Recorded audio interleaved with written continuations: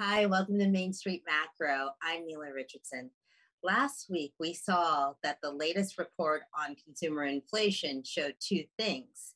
Inflation edged down a little bit from 8.5% in July to 8.3% in August, thanks in large part to falling gas prices. But when you remove things that are very volatile every month, like energy and food, and just look at this big basket of core activities that consumers spend their money on, inflation actually went up almost by double from the previous month.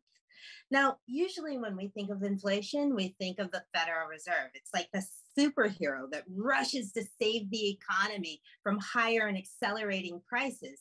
And its usual weapon is to raise short term interest rates.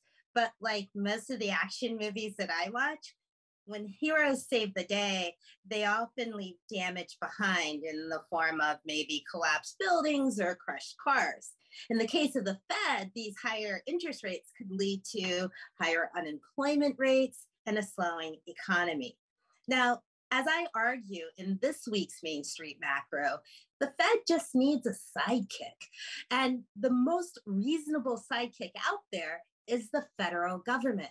You see, all the Fed can do is in the short term defend against inflation. But what the federal government can do is to look in the future at where supply shortages could pop up and then create policy to make them. Namely, there are two places, housing and jobs. We're seeing chronic shortages there, and federal policy can help in the future.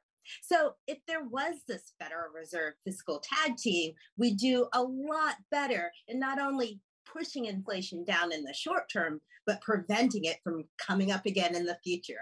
That's a tag team that Main Street and the economy would really appreciate.